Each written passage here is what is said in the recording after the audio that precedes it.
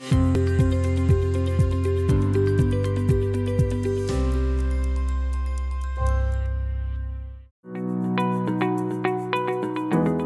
Sanghamitra Bandyopadhyay. I'm the director of Indian Statistical Institute.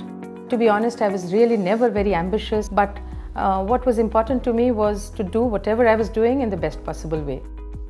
My friends would talk about how they would get married and then their husbands, how they would support her and buy her saris and cars matching the color of the sari. But I would think that they never thought that they would buy the cars themselves. I thank my lucky stars that I did decide to move on to computer science, which is again an extremely logical subject. Again, you don't have to memorize too many things.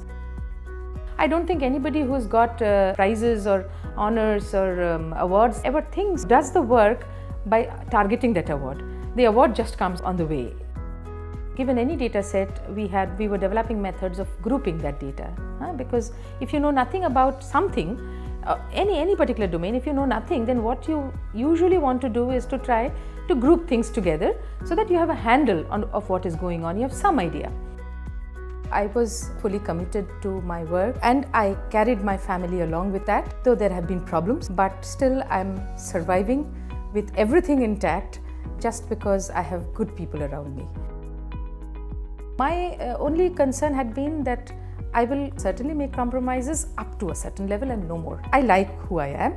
I'm happy with who I am. When the pressure comes from your near and dear ones whom you really love, then it creates a pain, and I don't think many women are able to bear that pain. My advice to the young girls would be committed to what you do, work extra hard. There are larger issues at stake. Please identify the larger issues and fight for those.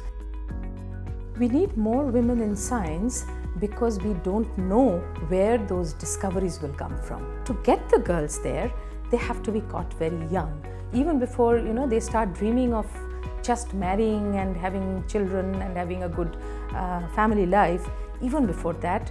So that is where the parents' immense role comes in.